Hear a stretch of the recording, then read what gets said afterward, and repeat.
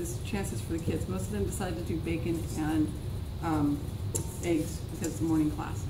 But there's variations of chicken, beef, pork, anything. Fish could be in it if you want. I want you guys who are sitting around to figure out what can we do instead in mini form that can be used as a lunch, like a lunch pocket. It's high-end lunch pocket. Okay, so are you ready? Are you already recording? Yeah. Ooh, okay. Okay.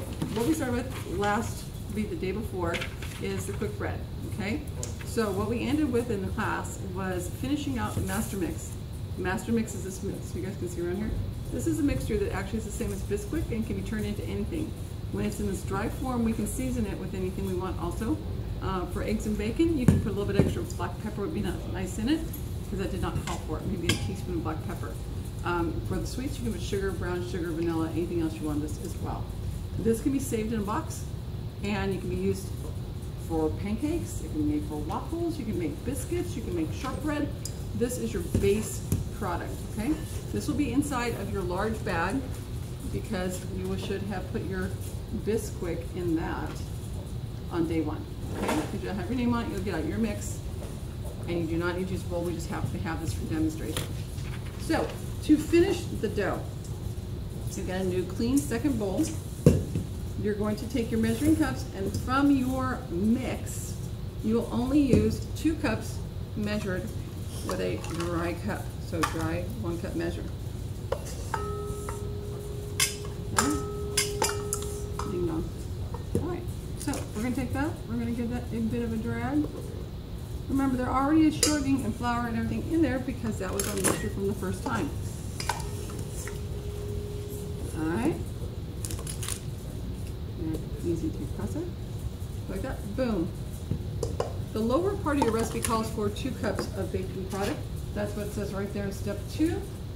And also, you'll see, this is what's left over. This leftover is going to be put into a box we have, that's called Master Mix, down here on the cart. So I'm going to open up this, bring it back up to the counter.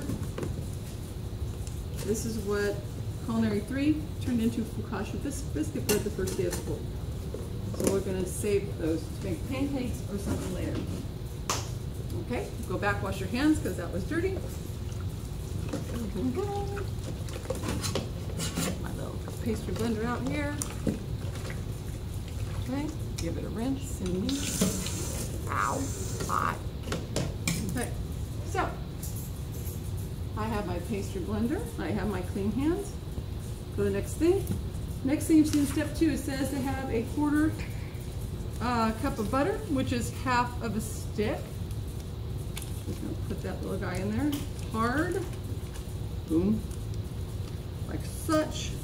You're then gonna take that, and if I wanted pepper, something else I could do to it. For this, I think, because I'm making mine sweet, I'm going to spin around my sugar.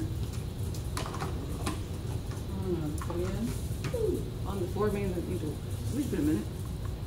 Okay, that's probably about 2 tablespoons, but I want it sweet though. Okay, so I've got my master mix, my butter, and a little extra sugar because I'm going to turn this into a strawberry one. You guys didn't know you're having strawberry pastry today. Okay. So if you can see in the mirror up there, I don't know if you can or not, it looks a lot like the pie crust. Got a lot of fat in it. Could you get me a flat cookie sheet, please? Okay. So, once again, if you're using this correctly, you should not have a whole bunch of junk hanging on this when it's done. Okay, there's your crust. Now, it's ready to go to turn into the dough. We are going to take, it says question mark, milk. If we read the instructions down here, we put this stuff in. We're going to blend milk with a fork to create a light dough. I didn't tell you how much, because otherwise people put too much. I got my milk. You would get yours into a glass measuring cup, but I don't want to have the extra time to do that. So I'm going to take this, I'm going to put a little bit in there. For the purposes of what I'm at right now, I'm just going to take my knife, give it a little bit of a smear, starts to ball together. just a little bit.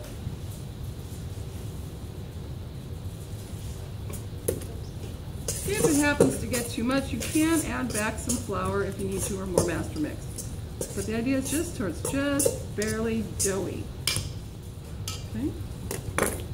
Now, if I take this and move with my hands, kind of scooping action like this, it's going to turn into dough. I can see a little bit more right there, still slightly dry. Just a smidge. If you get yours in a glass measuring cup, you then don't have to have the container with you every single minute. So I'm going to take that. I am going to knead it just enough so it turns into a ball. Making sure all my things are together. Oh, lovely. Now, I prefer to have this a little bit drier because it's going to be a pastry and it's going to be gooey in the middle. So it's a little bit on the drier side. It's still soft. I'm going to take it again and I'm going to squish it kind of soft a little bit. Okay. Now, at this point, tomorrow, you're going to cut this into 2 pieces. You're going to put it into these bags, so the small bags, because one side is going to be made 2 pieces when you bake it on Friday. So, when you're making your dough tomorrow, or it'll be today because when you listen to this, cut this ball in half. One ball goes in one ball goes in another, and that gets put away. You'll be back on Friday. I'll show you how to build this. In a minute, I'll show you the finished product.